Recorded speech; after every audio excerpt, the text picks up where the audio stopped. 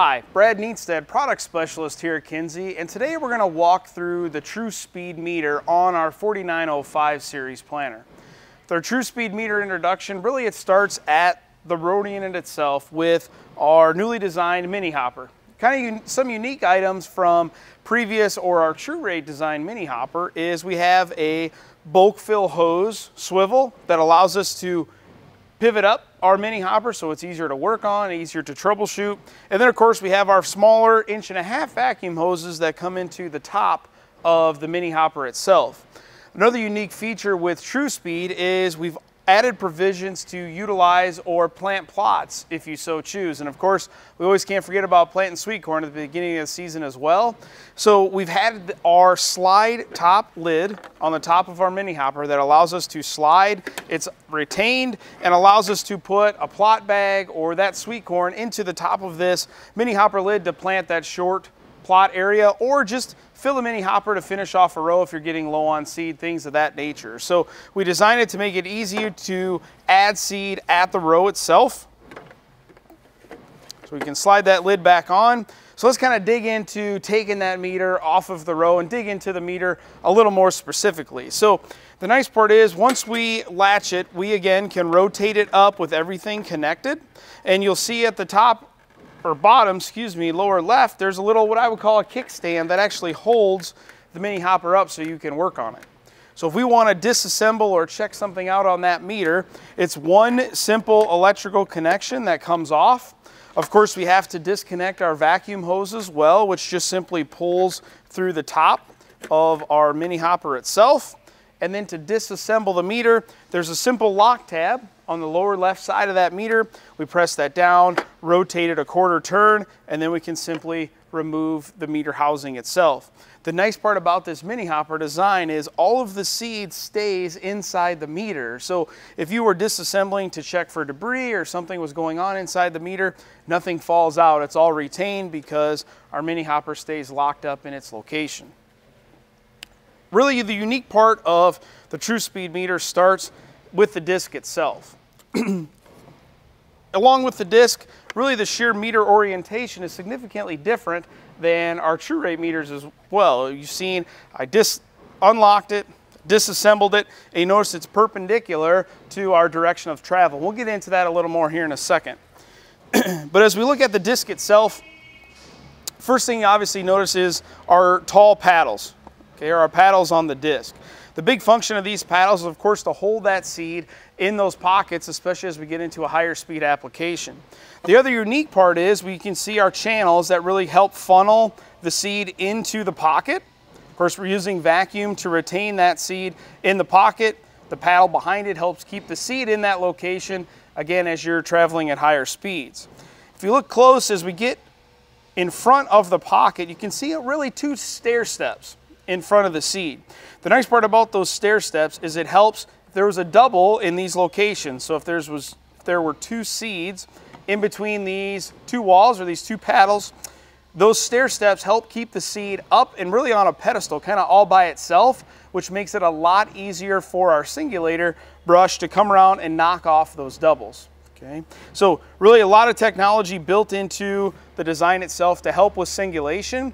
The nice part about that design with the paddles and the stair steps we talked about is our non-adjustable singulator that is inside our meter. So it uses brushes. What that allows us to do is our brushes are real aggressive, but with our paddle and disc design, it allows those brushes to be aggressive, but yet no adjustment required for any crop type. So for small to large seed ranges, it doesn't matter.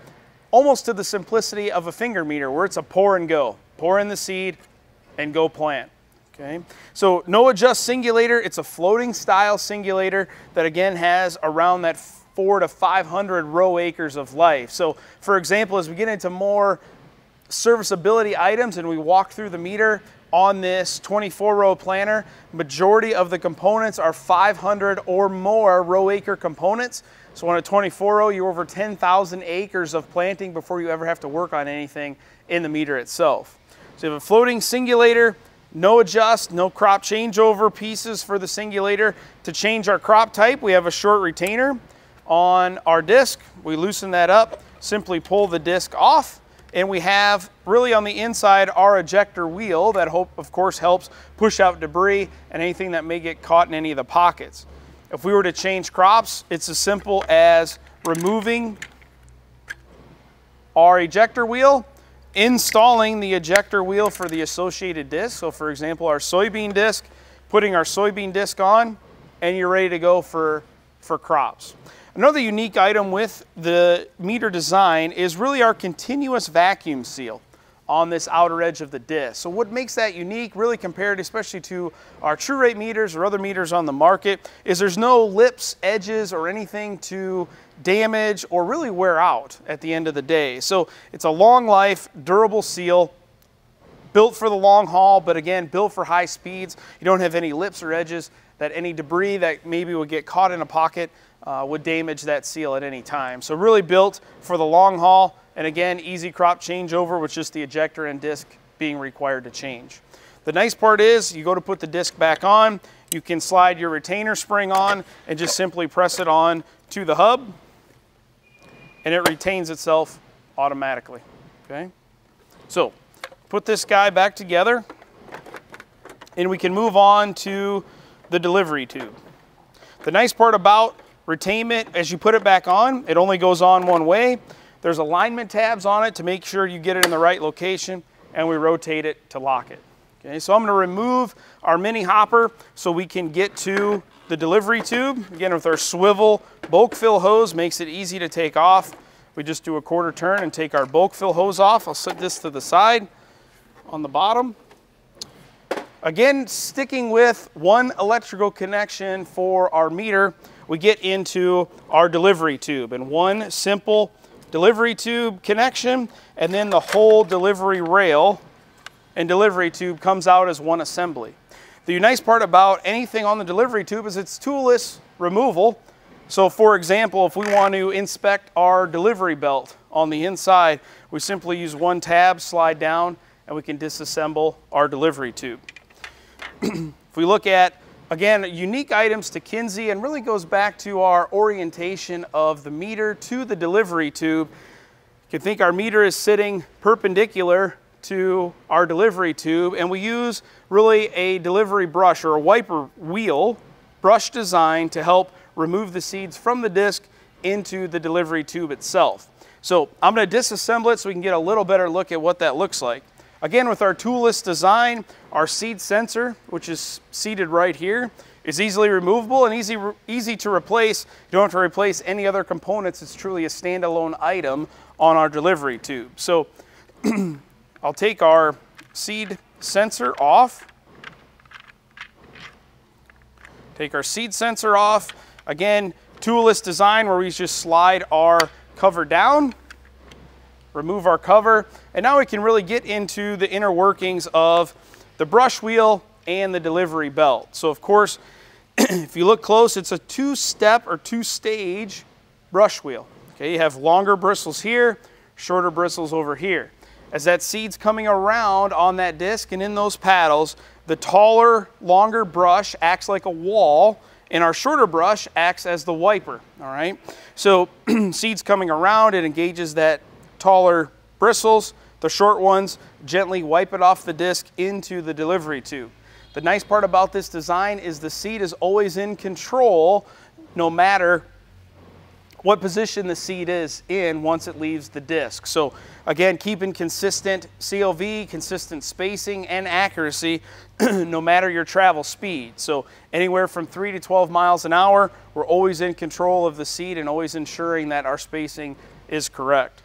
The nice part about the brush wheel, number one, it has that gentle sweeping motion. It's gentle on the seed, but really the life expectancy of it as well. So we talked about 500 row acre life expectancy.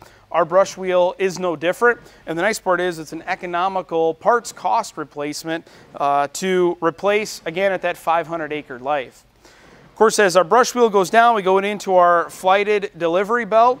Some unique items on our flighted delivery belt, it is Kevlar reinforced polymer designed belt. So the nice part about it, Once you assemble it and you set the tension, which it automatically sets the tension itself with our spring-loaded tightener, you tighten it down with 2 Phillips head screws, and you never have to change, remove, take the belt out at the end of the season. None of that, because of the durable and strong Kevlar reinforcement that's built into this belt. The other nice part about the belt design is it's really built for the long haul, as we have over 2,500 row acres on a lot of our belt deliveries and all the testing we've done, and have still not failed or had to replace a belt because of wear. So it's really built for the long haul. The only time you have to reset the tension is if you would be replacing the belt itself. So super simple, super clean design. Another unique item, especially as we get into a lot of the different seed treatments and those type of things that farmers are dealing with on an annual basis, and those coatings and items are changing, different treatment methods, how soon or how late the seed had been treated before.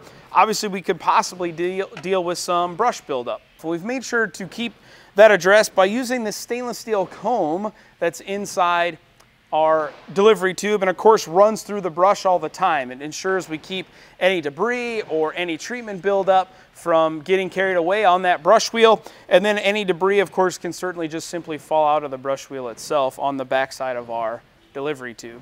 Okay. So built for the long haul. The other unique item, as we've looked at electrical connections, we kind of get into what is driving these meters. It's still a 24-volt system like we used on all of our other previous electric drive equipped planters.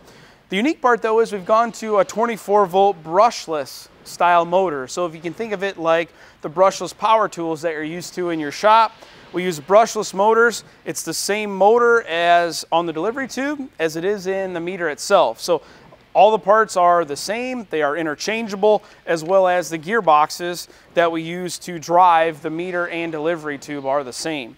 So keep it super simple, super easy to take apart. With a Phillips screwdriver, you can pretty much take apart and replace any component on delivery tubes, and they are all separate, so they're easy to replace just one instead of having to buy entire assemblies. Okay, so let's put this guy back together. We put our cover back on. Again, it aligns itself up. You know it's in place because it clicks itself into place. We put our seed tube sensor back on. Again, there's alignment tabs that ensure you have it aligned correctly. We put our retainer bolt back into the seed sensor. Take our delivery tube guide, slide that in. We click it back into place, and we're ready to go back in the row unit. Some unique items we've added to ensure that our delivery tube goes into the right location every time is there's a rail system that really is mounted in the row unit permanently. So when you go to install or put that delivery belt back in the row unit, when you put it back into the row unit, once you get it started, you can simply let it go and it will automatically align itself correctly every time you put the delivery tube into the row unit. We have a single, again, connection for our delivery tube. The nice part about it is, as you notice, when you push down or push front to back on the row unit, you'll notice that the delivery tube is spring loaded. The big function of that is when we rotate our mini hopper down, that spring tension helps ensure that we align both horizontal, vertical, and make sure that there's a good, smooth, clean face on that interaction. So we put our mini hopper lid back on, again with our puck design and our kickstand. You can put that up so it holds. Put our electrical connection back in, lift our kickstand up, rotate that down, take our vacuum hose, reinstall it onto our mini hopper, bulk fill back on our swivel connection, latch it down, and we're ready to go to the field.